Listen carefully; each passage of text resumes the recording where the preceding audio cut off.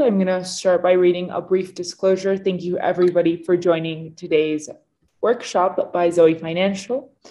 This is not to be taken as investment advice and should not be relied on for such advice or as a substitute for consultation with professional accounting, tax, legal, or financial advisors.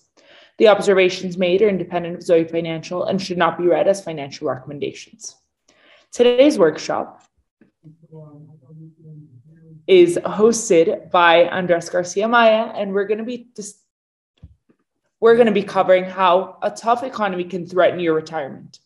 Andres Garcia Maya is our CEO and founder. Prior to Zoe Financial, he was an executive director at JP Morgan Asset Management, where he helped oversee over $300 billion in assets. He is a CFA charter holder and obtained an MBA from the Wharton School at the University of Pennsylvania. There, he received both the Joseph Wharton Fellowship for Outstanding Record of Academic Achievement and the Toigo Foundation Fellowship. With you, Andres.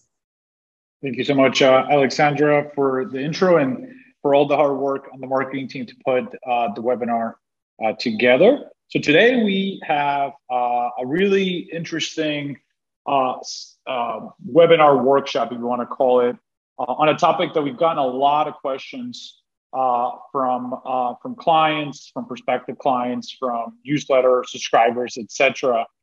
So we figured we would bring in the heavyweights to talk about this topic. So today, Steve Morin is joining us. Steve is a wealth management financial advisor at CapTrust, which, correct me if I'm wrong, Steve, is the largest independent advisory firm in the country, right? That's correct, yeah. He served as the principal and financial advisor responsible for providing comprehensive advisory services. Prior to joining CapTrust, Steve was the principal advisor at Morin Wealth Management. Steve has a passion for the outdoors, and a few of his favorite hobbies are skiing, sailing, sports, and traveling. And we're just really excited to have you join us today, Steve. Glad to be here. Awesome. So let's just go ahead and get started on this topic. And I guess I'll start just with our mission first. I know that there's a number of folks that are joining today that are newbies, if you will, to Zoe. So I'll take just kind of a second to introduce ourselves. So Zoe Financial's mission is to accelerate wealth creation through exceptional client experience and innovative technology. And basically, I'll cover this at the very end of the presentation. But the reason we do these webinars is that we feel that the best way to accelerate wealth creation is by making sure people are well educated on these topics when it comes to investments, when it comes to planning, especially for retirement. So this is why we do this type of webinars, and we're really proud of having people like Steve join us. So what are we going to cover? First, we are going to cover what's happening in the economy, what's happening in the markets. We'll keep it fairly high level just to set the stage to talk about how what's happening in the economy and markets could affect your retirement, right? So we'll cover the retirement cost factors to consider, the retirement income sources, which are kind of, think about the main variables when it comes to your retirement. And then we will ask a couple of questions of our expert here, and we'll open it up to Q&A. And we always make sure to leave plenty of time for Q&A. If you have questions throughout the presentation, don't hesitate to put it into the Zoom chat, or you could also, no, actually, that's probably the best way. You could also email us.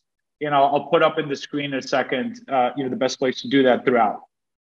So with that, let's go get ahead and get started on the topic of the economy, right? So we put up this slide up, which is looking at CPI, which is one of the main measures for inflation, right? Consumer Price Index, and it's showing over time on the right how that CPI index has done, right? So there's been years in the 70s. For some folks on the call, then they might recall how high inflation went up, right, to 12, 15%. And then more recent history has been actually closer to 1 to 3%, up to 2021, where inflation has really taken off, right? So this is a topic that most of you are probably why you're here, right? You read it on the newspapers, you see it on your news feed around inflation. And no doubt that chart on the right shows why it is such a big deal, right? Because we've seen a significant spike. So I'll stop there for a second. And I don't know if you have any comments, Steve, on this slide, but I know you have, on the next slide, some further insights around the topic of inflation. Yeah, I mean, this is inflation we haven't seen in a long time. And the big concern here is the Fed is fighting inflation. They just increased interest rates again yesterday, 75 basis points. And their main job is to try to get these spiraling prices under control, back down under that 3% threshold, hopefully. But it's been extremely low for quite a few years after it got so high in the late 70s and early 80s. We even were, for a number of years, the biggest fear was deflation. If you could exactly recall right. That. It sounds crazy to think about now, but for the better part of the 2010s, the biggest fear was actually deflation, not inflation. And here we are. Now, this stat I thought was an interesting one, just to kind of bring the point home of why this is so relevant, is that BMO has this financial progress index. And the most recent survey showed that 1/4 of Americans are delaying their retirements due to inflation, right? Now, this topic of inflation is at times could be very deceiving in the sense that depending on where you're reading at the sources, some people believe like basically there's no way to bring this down, right? Like it's just kind of skyrocketed and it's not coming back regardless of what we do with the Fed. Others are saying, hey, we do have some control of it through interest rates, right? And some say, hey, this is all going to pass us by. Don't worry about it, right? There's very different camps on this. So I thought this next slide that you had showed to us, and we thought it would be worth sharing with the audience, Steve, is this one. So I'll let you kind of talk through it, but it does talk a little bit about, in essence, maybe which areas of inflation are, as the Fed would call them, transitory versus which ones are not. Right. So this was a piece that our research department put out at Cap Trust, and they wanted to look at the source of inflation and to see how effective or ineffective these raises in interest rates would be. And 41%, the biggest portion of the inflation they estimate is coming about as a result of the Russia-Ukraine situation. And Jay Powell, as he's talking to Congress, he mentions this too, that, hey, whatever I do with interest rates, it's not going to fix anything in Ukraine, and it's not going to fix these high energy prices. 24% is kind of a hangover from the pandemic, the extreme amount of liquidity injected into the system and the money sent out to try to combat basically the world economy closing down. And that will correct itself, but workers were not producing goods and services, and you had all this influx of money, and you have too much money chasing too few goods. That's the definition of inflation, and higher interest rates will not combat that either. So the 35% piece there, that's the demand-driven piece, and that is the part that will be impacted by higher interest rates. As our chief investment officer likes to say, he says it's like the Feds are fighting inflation with one arm tied behind their back. Right. Right. I think this is a great chart and really kind of brings point the home that what the Fed is often saying in these calls, right? And the reason why they mention it again, which is, in essence, we will do what we can, right? Or for the part that our interest rates will affect, but we can't control what's happening in Russia and Ukraine, right? That's why we don't know. We get asked the question all the time. Well, when's inflation going to come down? Right. And my answer is, you tell me what Putin's going to do. You tell me how Ukraine's going to resolve, and maybe we'd have a better idea, because inflation had already increased, and then when Russia invaded Ukraine, it really supercharged it. It hurt energy, it hurt wheat, it hurt fertilizers, and all the rest of that, and it really turbocharged. And that's where the transitory inflation became stickier. And so we're kind of wondering, how that's going to impact things on a long-term basis. It's just an unknowable at this point. Yep. Something that the markets hate is unexpected inflation, right? So that core inflation that could be kind of estimated based on demand and supply, that's okay. But this kind of shock that creates a ton of uncertainty, the market hates, and no better reflection of that than this next chart, right? Which, when we look at S&P 500, since it peaked in January 3rd of this year, we're now in bear territory, right? It's more than down 20%. And the big part of it, right, is the market takes a number of different factors. But one of the biggest parts is that kind of unexpected inflation, right? That kind of sets the market participants to say things like what Steve said, which is, hey, we don't know what Putin's going to do, right? And as a result of that, it's hard to kind of forecast what comes next for the economy, what comes next for earnings, which is ultimately what the markets care about the most. Do you have any comments here on the market side? I know we could probably do a whole section just on the market. Yeah, we could. But it's not just stocks that have come down. Right. I would point out that on the left side of this graph, you can see the market was already correcting before Russia invaded Ukraine. Right. And so we're coming off 3 real hot years in the stock market. 19 was good, 20 was good, 21 was good. Who knew 20 was going to be good, right, during the pandemic? Right. But with all the influx of capital.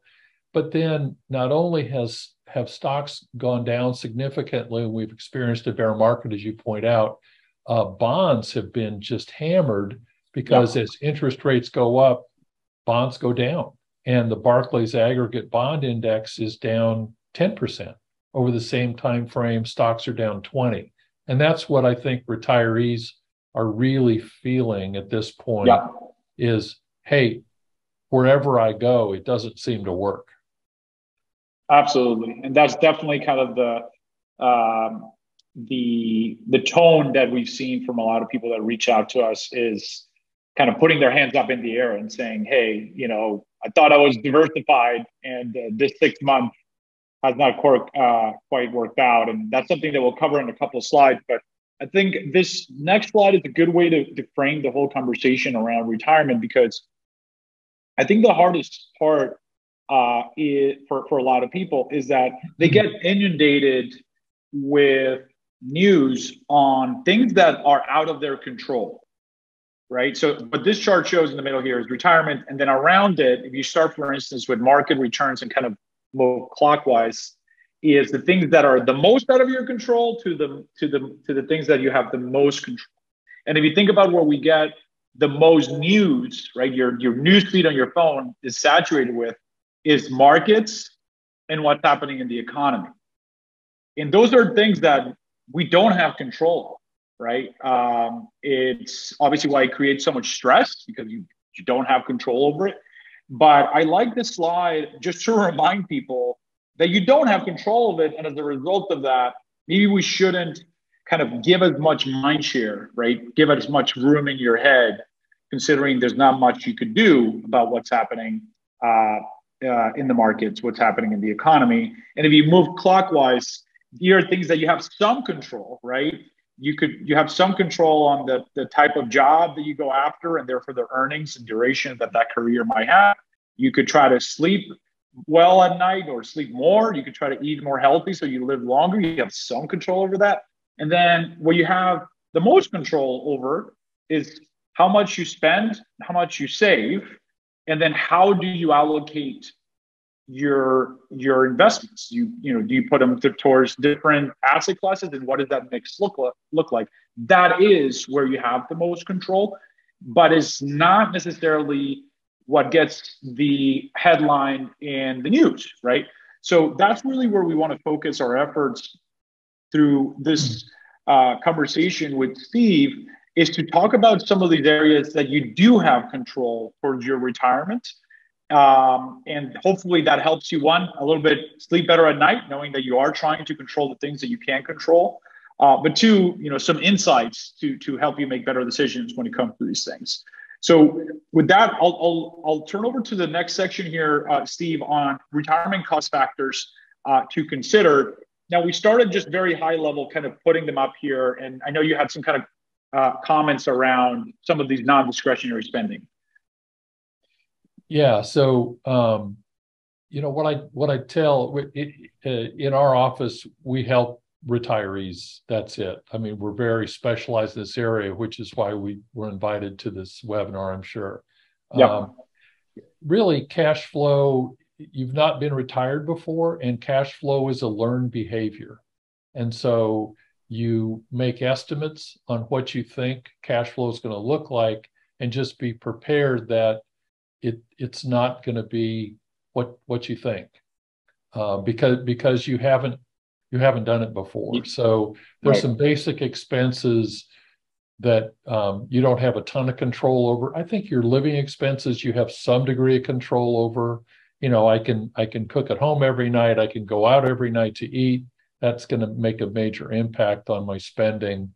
But I mean, utilities, going around the house and closing off the lights when I'm not in the room is probably not going to move the needle too much, right? So anyway, that's the non-discretionary side. Yeah, and I'm sure on the healthcare side is also where you probably see surprises that people think is going to be X, and then all of a sudden one of the spouses gets ill, right? And then healthcare cost actually goes up, right? Yeah, and healthcare insurance is a monster. Yeah. If you retire before age 65, you're subject to the Affordable Care Act, which is not so affordable, but there are solutions for that as well. Right. So moving from non-discretionary to discretionary spending, I know we put a couple here, and I'll let you kind of take it away on talking about some of these discretionary. Sure. So as you're looking at your cash flow goals in retirement, don't just think about the monthly, that last slide, the kind of the day-to-day stuff. You want to bake in some, perhaps travel is important to you when you retire. Luxuries, maybe you have a special anniversary, maybe you want to take the extended family on a cruise, things like that. We really need to get a handle on kind of what are your targets. What a client mentioned to me yesterday, he goes, well, I need to give you my bucket list, don't I? I said, I need to see your bucket list, and with some numbers on it. The one that's surprising to a lot of people is we've listed taxes under discretionary spending. And I think a lot of people feel like they don't have a high degree of control over their taxes. And I've been a CPA. I think I came out of the womb as a CPA. I feel like I've been a CPA forever. And you do have a high degree of control over your taxes in retirement because your earnings have gone away. So you're in a lower tax bracket to begin with, but then most people have a pretty good slug of money in IRAs or 401ks or whatever that are pre-tax. And so how we convert that into spendable dollars, you can have a real big impact for somebody by proper tax planning. So that's why I consider taxes as discretionary. And then legacy, are we going to gift to kids and grandkids now, or are we going to include them in our estate planning? So there's kind of living legacy and at death legacy, and then hobbies. That's what retirees all look forward to. Yeah, that's right. And on the legacy side, I've seen a number of cases where people say, I wish this was even an option earlier on, right? And in essence, they didn't even know the choices until much later, right? Like once they were already in retirement, et cetera. So the earlier you have these conversations around legacy, the better also from a tax treatment you might have. So something that I highlight because we hear it all the time. It's like, I didn't even know that was an option type thing, right? Or I didn't know that donor fund existed, or whatever type of example you might want to use. Right. Actually, on that front, is there any examples you could provide where people kind of get surprised that was an option when it comes to? Oh, sure. Yeah, I had one this morning. A brand new client, and we had done their financial planning, and they've done a good job of saving, excuse me, and they have 3 kids. And so we went through their financial plan with them just this morning, and it showed them with $7.5 million at death. And they're like, well, I mean, that's great, but we didn't really want to leave $2.5 million per child behind. And I'm like, well, in the financial plan, we can look at, do you want to give more to charity now? Do you want, what do you want to increase spending? They're now, as a result of the conversation, they're thinking, well, maybe we could afford. They've been thinking about maybe buying some land, building a new house for retirement. That's a typical thing that we see retirees do, and that becomes more real for them. So really, it boils down to looking on a long-term basis, kind of what's possible. I think that's what you're getting at, Andres, is what's possible, because you don't want to just live your life and keep we started the conversation. The wife's like, yeah, I was thinking about where could we cut our expenses. Right. And our message to them was, well, good news, you don't have to cut. We put your current budget in your financial plan. Actually, if you don't care to leave $7.5 million, you could increase spending. So it's good to get that long-term perspective, I think, on things. And it's interesting how that works out, because often that mentality of, keep a tight purse is what got them there. So they need to kind of change that mindset, and it's so hard, right, to change that mindset. So we see that a lot. Right. Awesome. So that's great context, Stephen. This is now maybe a good time to switch gears from, call it, the spending part of the equation to the growth side of the equation, right, if you will, which is on the investment side. And this really kind of gets to the crux of the question when it comes to the recent market volatility, right? We often get the question around, like, what should I change, or what am I doing right? What am I doing wrong when it comes to my investment, especially if I'm approaching retirement or I am in retirement? So those are the kind of things that we're going to address here. And then the first one that you put down here is to make sure that you're aligning your time horizon with the investment risk. So this comes back to that question of asset allocation, right? That we discussed at the very early on. So I'd love for you to kind of jump in here and say a couple comments. I know that you also have a couple of slides on this topic, but we'll let you share some insight. Yeah, I think one mistake that people make is when they retire, they think very short term, and it makes them want to have a lot of cash and CDs in a year like this in the markets doesn't do anything to frustrate that thought, because actually cash is the number one performing asset in the first half of the year. Right. But I think just keep in mind that with longevity and where that's gone, we will be 30 years in retirement. And so just because you retire doesn't mean your money should. You have long-term needs, and inflation is a big thing we need to offset. Hopefully not at this 8 or 9% we're cranking at right now. But I think this is a great slide in just helping you think about the short term. If I have needs that I have for next year, I don't want that in the stock market. A 1-year result is very unreliable, whereas my cash flow 20 years down the road, I need to get some growth on that so I offset the impact of inflation. And so this is super important. This is a perfect segue to the next slide. And just to set the stage for the next slide, when we were talking about this earlier slide of bear markets, right, and you mentioned, hey, this is for stock, but bonds didn't do well as well. I think the stat was that if you look at a 50-50 portfolio of stocks and bonds, it was the worst 6 months beginning of a year in over 50 years, right? Right. It's a perfect storm.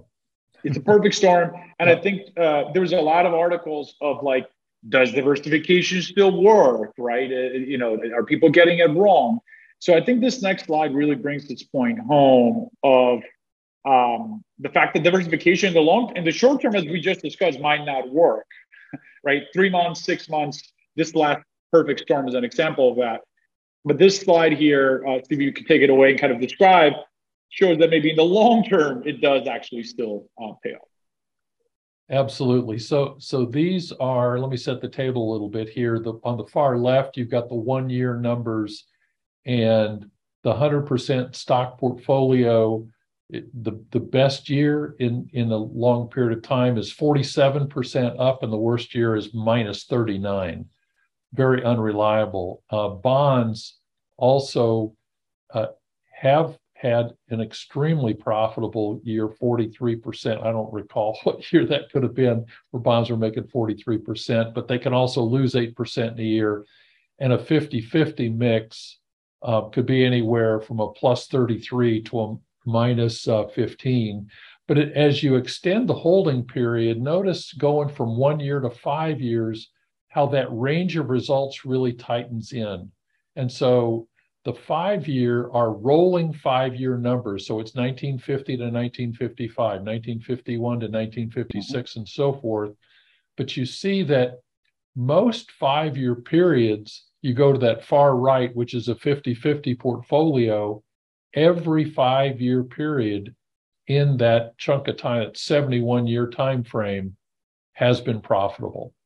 And so, we encourage retirees not to just think about 1 year at a time as far as their investment portfolio.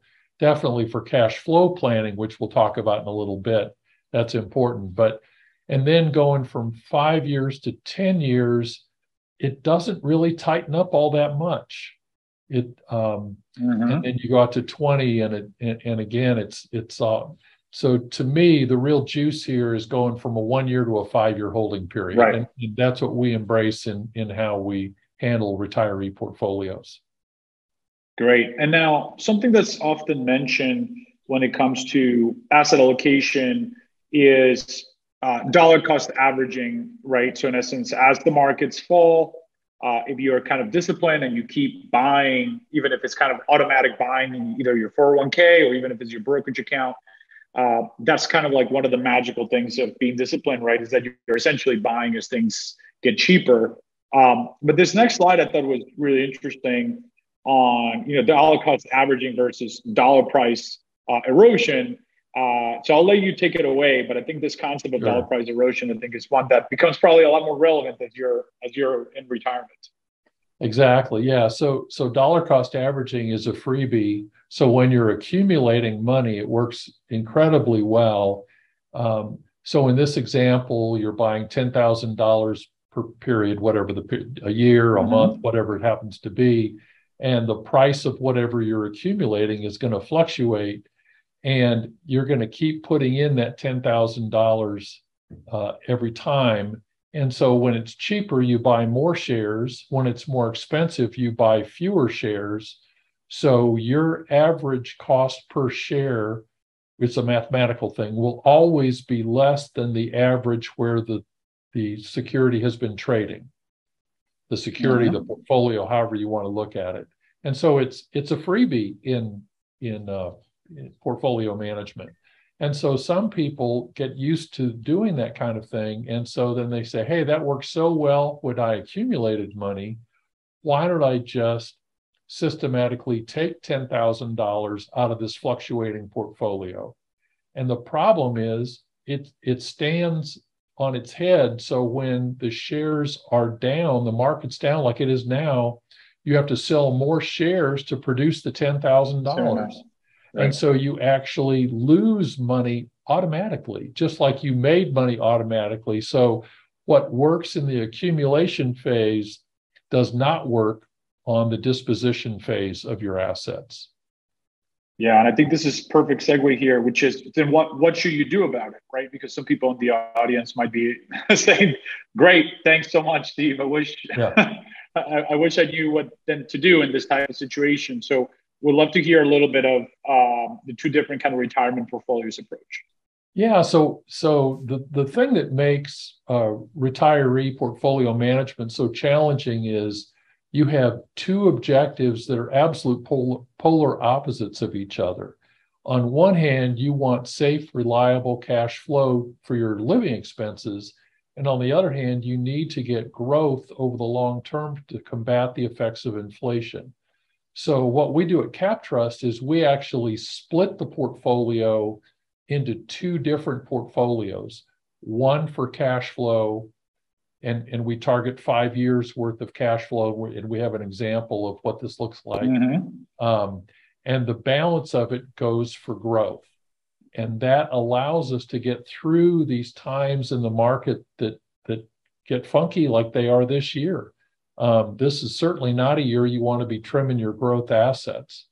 But if you have multiple years of your cash needs in retirement set aside in a safe, stable environment, then you're buying yourself a holding period to unlock those 5-year numbers that we were looking at earlier. Yeah, that's right. And then a couple of slides here to kind of show the different types of cash flow that people tend to tap into, right? So income sources. And this slide, we could just kind of keep it at a high level unless you want to double click in any one in particular. But these tend to be kind of the go-to. Yeah, these are the possible sources of income that people might have. They might have rental properties, they might have deferred compensation plans, things like that. Social Security is ripe for planning activity because if you're married, you have spousal benefits and so forth. So having a good Social Security claiming strategy makes sense. So you want to maximize what you get out of these income sources, but that's not going to be enough to meet your total cash flow needs. But you start with taking an inventory of what kind of income do you have coming in. That's right. And then talk to us a little bit about kind of the cash flow bucket in particular. Yeah. So in the cash flow bucket, you take the total amount that you need minus these income sources, and the difference is the money you have to come up with from somewhere else. And right. So here's the equation essentially. Right. Income needs minus whatever sources of income you have is the net needed from what we call the income stream accounts. And that those income stream accounts, that's where we're targeting 5 years worth of spending. So that's where we want to bake in the discretionary savings that, do you see a car replacement coming in the next 5 years, those kinds of things. And that should be nowhere near the stock market. It needs to be in safe, reliable investments, government bonds, corporate bonds, CDs. CDs will come into play. The feds are helping us with that aspect. The Fed funds rate will directly correlate into CD rates that we haven't seen for a long, long time. That's right. And I love this next slide here because you bring this to life, right? It's hard to see it sometimes in an equation without bringing it to life. So kind of walk us through this, right? This is a $2 million portfolio example. Sure. This is a $2 million example. And starting this year, the client was looking for $128,000 of cash flow. His Social Security was running $31,000. Hers was running $16,800. So we had $47,800 coming in. So that means I need to set aside $80,200 to get them through this year's cash flow. Then next year, we're switching the wife's Social Security, so she gets a big bump, and so my income goes up, so my needs from the portfolio go down. But this is just a very simple example of a 5-year projection of what kind of cash flow do I need to set aside and not let it bounce around in the stock market. So in this case, it's $334,000. So then I take the balance of the 2 million, the 1,665,000, and I invest that in a growth portfolio. And the deal is, if we start out in retirement like this, and I've got 5 years worth of cash flow, if the market, let's say in a year, I get a normal year's worth of growth, and in this case, I've assumed a normal year return is 8.2%. That That is not any big hurdle to hit. Yeah. Whenever the growth side is up a normal year's worth of return, we add a year of cash flow to the income stream account. Mm-hmm. And so if we go through a period of time where there's 2 years or 3 years even of negative returns, we just very patiently operate that growth portfolio, rebalance it, take advantage of the market weakness and so forth to rebalance and buy more stock when stocks get hit. Then when it comes back up, then I'm in good shape. So the income stream approach, I'm buying a holding period for my growth assets. Yeah, I think this is a great way to frame the conversation when that topic of what should we be doing right now is, if you don't have a plan, right? I know you have here this slide just to remind kind of the whole setup here of if you don't have a plan that kind of thinks about it this way, that is the first step. The last thing you want to do is to make kind of, emotional decisions based because you saw the headline, right? And sell stocks or et cetera. So the first key is make sure you create a plan. But now thinking about this slide here, Steve, of the 5-year cash flow analysis at a time, really brings the point home of what you were saying in this slide, right? Right. Which is, for 5-year rolling periods, really we have not seen that 50-50 portfolio, be negative. So sure, this year we could see, the whole year where a 50-50 is down. But if you have a 5-year plan, you don't have to worry about that, that particular year. It goes to the first point you made, Andres, is we have no control over the markets. This is why you have a disciplined strategy to implement and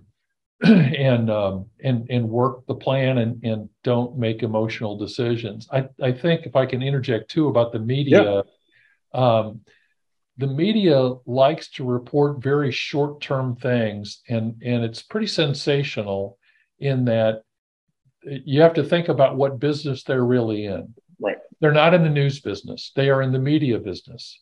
They sell advertising. And so they get more for advertising if they attract more eyeballs to their program.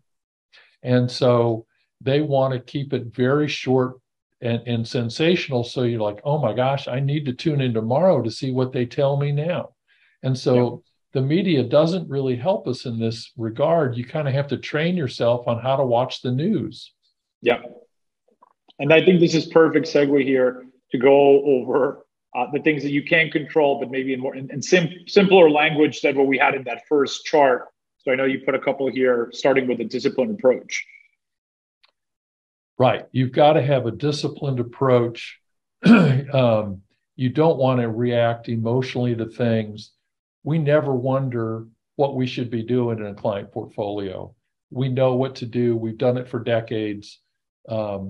We work our plan. We help clients develop these income stream accounts, the cash flow projections.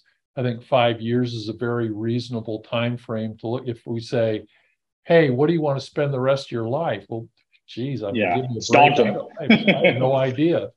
What do I want to spend this year and next, and a few years after that, I have a better estimate of. So it all boils down to a disciplined approach to things.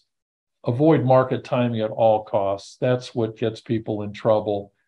When people capitulate, which tends to happen at market bottoms, that's what tends to cause market bottoms. Is there's like, oh, to heck with this. I'm retired. I can't afford. I need to cut my losses short. The study of behavioral finance is fascinating in that our brains tell us to do the wrong thing at the wrong time. Right. Market goes up. We say, hey, market's going up. I want my portfolio to go up. I think I'll buy. And then it starts going down like it did this year. And you're like, oh my gosh, I better protect my nest egg. I'm going to lose it all. And you sell. So your brain tells you to buy high and sell low. And everybody knows that's the opposite of what you should do. So market timing doesn't work. That is not a disciplined approach. I have yet to find anybody that because it involves the future, you never know. But if you add the element of holding period to your portfolio, it dramatically increases the odds of a successful outcome. Yeah. And I think on this one, it also, what I would add is often where I see this becoming an issue too, is that you talk to your next door neighbor, he sold, right? And Right. now you feel irresponsible that you didn't sold when the market's falling. And then, 2 years back, it was the opposite. It's like, you see their next door neighbor bought a new car because, he was in Tesla stock all in, right? And you're like, oh, maybe that's what I should have done. So it's avoid the fear of missing out that you see other people, and it goes back to number one, right? Being disciplined about it. Doesn't mean that you can't have like your side pocket of stocks if you're really into following stocks, but not making it your core part of your retirement strategy. Right. I had a client back in 2008 during the financial crisis, and that was just a horrific period. The S&P was down 50%, and it just was grinding on and on and on. I remember this wonderful long-term client that I've got that he said, Steve, what are we going to do? He says, my buddies at the golf course have decided they're going to sell their stocks and go to bonds. And I said, your buddies at the golf course are dead wrong. Yeah. And right. The proof is in the pudding, and he's a lifetime client. That's great. That's a great story here. And then on the last two, I think they kind of go hand in hand, right? Which is invest for growth potential, and don't only invest in yield generating investments. Yeah, that's a real common mistake retirees make, is they think that they need to orient their investments all to these real yielding investments because that's what they want. They want cash flow yield from it. But most of our clients want 4% or 5% of their principal every year in cash flow, and you just can't safely get 4 to 5% cash flow and long-term get growth. And that's why we separated into the two buckets, if you will, that provide cash flow, and there we're consuming principal intentionally, right? We're not just going to use the yield on the income stream. We're actually using principal, and in exchange for that, we're growing capital over on the growth side of the equation. So you've got to have growth potential, or you're just going to be very disappointed down the road. That's right. Well, thanks so much for the pointers here on things that you can control. And it's a point that we can't bring home enough, right? These are the things that you could do versus trying to, jet a mind trick the markets. It's not going to work, right? Whatever you see on the news, that's going to happen regardless of how hard you're pulling for the market to go up or down. The next section here is, we've done this enough that we know that there's two questions that come up a lot during the Q&A. So we might as well kind of hit them first. First one is, why did you become a financial advisor, Steve? Right? I see here you're a CPA. Now you're a CPA, CFP, CRPC, but I see the CPA there first. So, right. So tell us a little bit about that. Yeah. So I started out my career as a CPA, and CPAs are always dealing in what has happened, right? People bring in all their receipts and say, hey, turn this into a tax return for me. And it was interesting, and we were good at doing tax returns, but I would see fact patterns. I'm like, oh my gosh, if you had come to see me during the year, we could have really fixed this. So long time ago, I decided that it would be much more interesting to help people plan their futures rather than dealing in historical data. So as luck would have it, way back when in 1981, I was just a CPA at that point, and the CFP designation was really new. I was living in Colorado at the time. The College for Financial Planning is in Denver, and the CFP used to be a degree, and now it's a license. So that's some changes that have happened over the course of it. But I'm one of the first 300 CFPs in the country, and back then it was kind of a gut check, because we really didn't know at that point the CFP was going to become the dominant financial planning designation. So sometimes you get lucky. And so I did that additional schooling to become a CFP. And I love it. It's just been very rewarding. Being a CPA gives me great background because taxes are the biggest expense we all have. And you can really impact somebody's tax bill, which is I love. So that's why I became an advisor. We're all thankful you did become a CFP, Steve. Yeah, thank you. I love that story. Now, a question that actually just came up, which is perfect timing for the next part that we kind of answer up front because it comes up a fair bit. The question is, and how do you look for a CFP? This is why we exist, Zoe. So how does Zoe help you? Our value proposition to the consumer is twofold, right? So one is curation, right? So our due diligence process is not kind of a rubber stamp. Hey, you have a CFP, you're good to go to be in our network. Every advisor needs to go through due diligence where we're obviously going to test their knowledge, their process, but not just from a planning perspective, but from an operational perspective, from a technology perspective. How client-centric is this firm and this advisor? Do we think that this is somebody that is essentially going to have that bedside manner, right, to help clients and not kind of be on their ivory tower saying, hey, this is who I am and you don't know anything and I'm the expert, right? So we look for every aspect of that kind of holistic approach to who an ideal advisor could be. Certified financial planners, which is what CFP stands for. We see it almost now as essentially as the entry point to the conversation, rather than the be all of saying, if you're a CFP, I'm going to hire you, right? It's almost to a certain extent as how a college degree was, 50 years ago versus now, right? It's almost like an entry point rather than the end point of the conversation. And we take this very seriously when it comes to the due diligence. After we go through a very kind of systematic approach at the very end of the due diligence process, when we kind of vote on the committee to pass them, the last question is, if you think this advice is so great, were you saying your parents to them? Right? And if the answer is, well, I don't know about my parents, it's like, well, in that case, why would we send it to somebody else's parents or somebody else's children?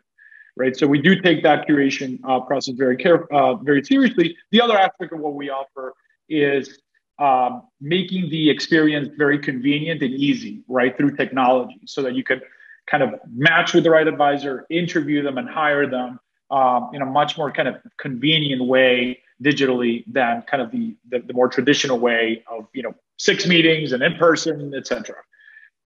So the other question that often comes up is how do we go about using Zoe?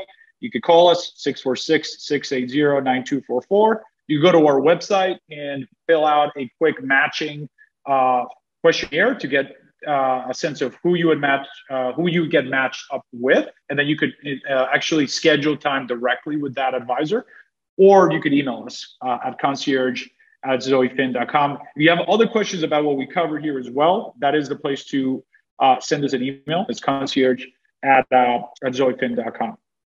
So that's the section on Zoe, as well a little bit about Steve's background. So now let's see how we're doing on time. Yeah, perfect. Well, let's make sure that we have enough time here with our audience for questions. I'm going to tag this one as answer from Robin had asked the question on CFPs. I'll give it people a second to send a couple.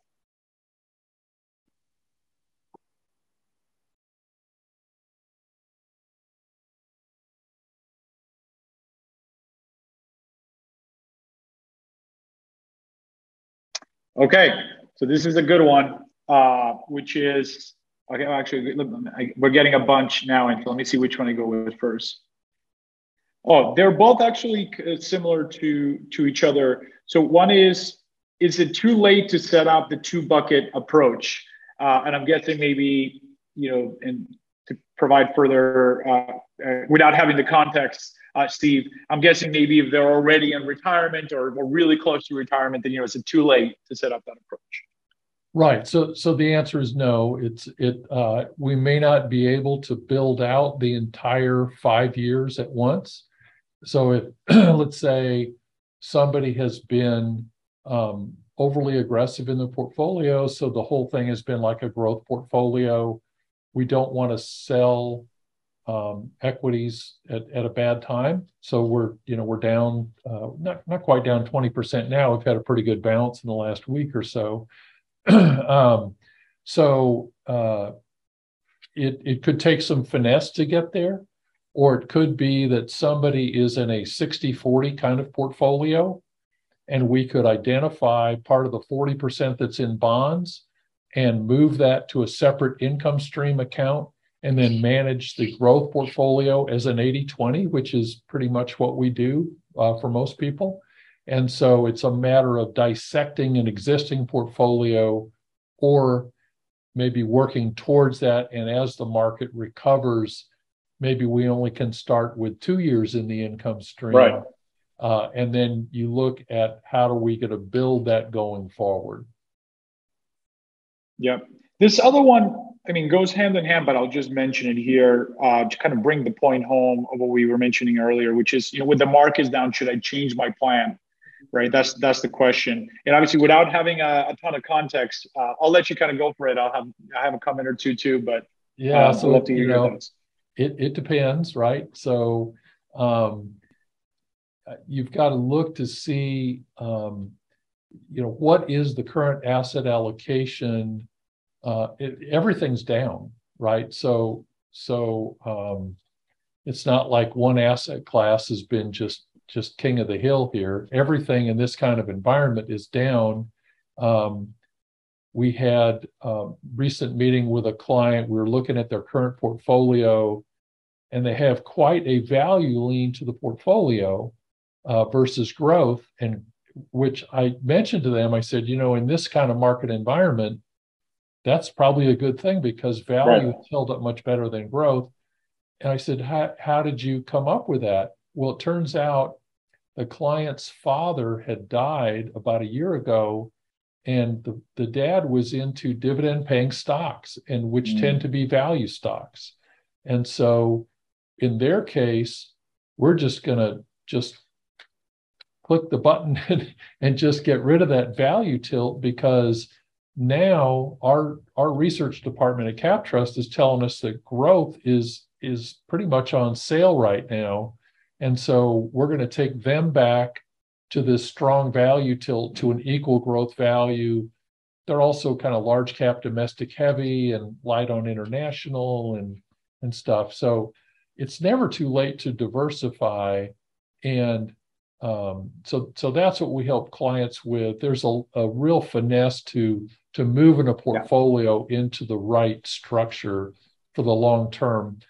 And we're not going to push a button to do it. We're going to take our time in very thoughtfully working that portfolio to something that's going to work for them on a long-term basis. Yeah, I think that's a really good point. And usually, actually, the concern when the markets were at all-time highs is that if people, let's say, finally kind of said, hey, you know what, I'm going to hire someone to help me with this, that it was hard to sell certain things because there were so many capital gains. So if anything, this type of market allows to make shifts without triggering as much capital gains because the markets are down. So you could lock in some tax losses, if you will, and from that perspective, position your portfolio more appropriate to your goals without triggering as many capital gains if you were doing it at all-time highs. So we've seen that. I remember last year, that was often a topic of conversation when they would go to hire the advisor. They loved where the relationship was going, and they would have to be very careful to move anything, right? Because they didn't want to trigger too many taxes. Well, right now it's a little bit easier because the markets are down. In hindsight, they wish they had taken some capital gains, right? Yeah, exactly. It would have been better off taking some of the capital. Exactly. Yeah. So another question that I have here, and feel free to share as much as you feel comfortable on your side, Steve. But the question is, what is CapTrust minimum investment? So somebody that's interested in CapTrust. Right. So we look at $1 million minimum for most people. There's some exceptions to that. If let's say somebody's not retired yet and the bulk of their money is in a 401k plan, we can help them with the planning for now, aiming towards eventually rolling that 401k out into an IRA and that kind of thing. But generally the assets we're looking for is a million and up. Yeah. And what I would add to that is something that we do in our due diligence when it comes to minimums is we ensure that the practices that have a minimum, let's say CapTrust at $1 million, that it's commensurated with the value and the high touch that you would expect with that minimum. Meaning just because a practice comes to us and says, well, our minimum is 5 million, that doesn't mean that they'll get in, because we're like, well, your value and the high touch service that you're providing doesn't really commensurate for that level of, commitment. So we feel very comfortable with CapTrust at $1 million for the value and kind of the holistic approach that they bring to what they do. But let's say that you were looking to hire someone and the level of wealth or the level of commitment that you wanted at first was much less than that. That's why we exist as well, right? We're going to find a practice where the minimum might be 500, right? Or 250, where therefore it might be more appropriate for your goals, your current level of wealth and tax complexity, et cetera. So I mention all this because often you don't want to look at it in a vacuum, right? When it comes to minimums. And we take everything into consideration in the due diligence process to ensure that that minimum commensurates with the value that the practice brings. All right, let's see what else we got. I'm also going to check my email to see if sometimes we get email questions instead.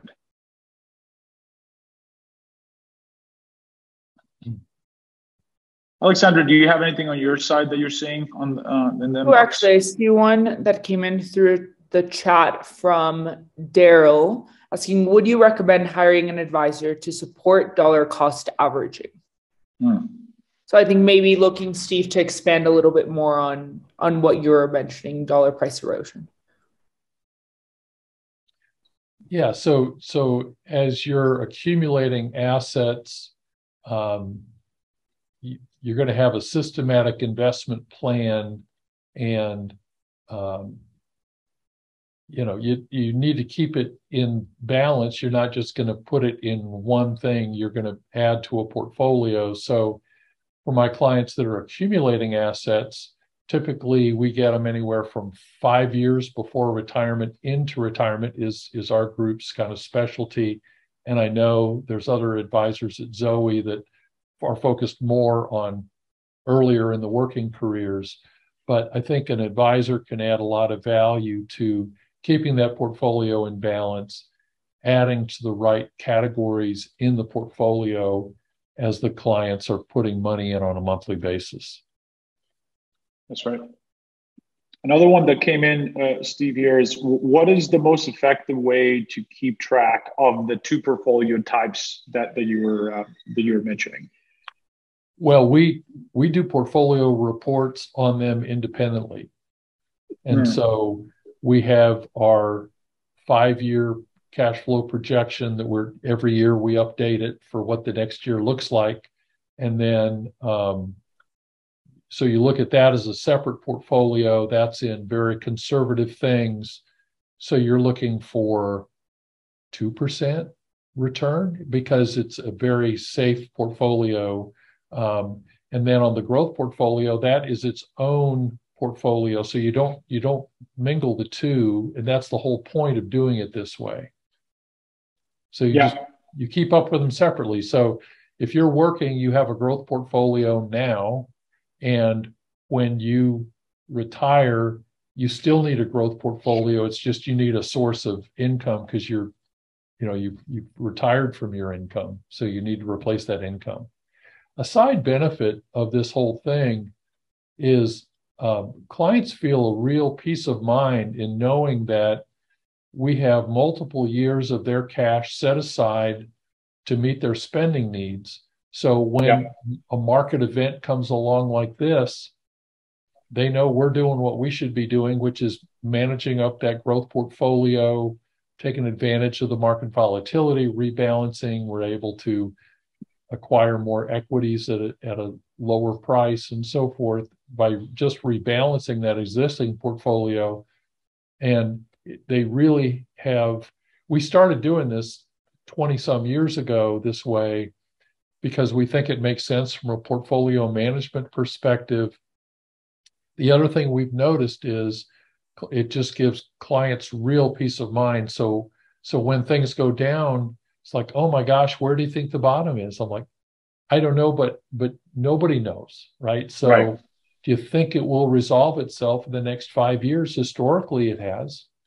They're like, oh, well, yeah, I guess so. So we've done this through the tech bubble bursting, the financial crisis, the COVID crash, all those major bear market events, and it's been highly successful. Thank you. And I think we have time for one more question, and this is a good one, which is, do retirement advisors need additional expertise, or do all advisors help me with retirement?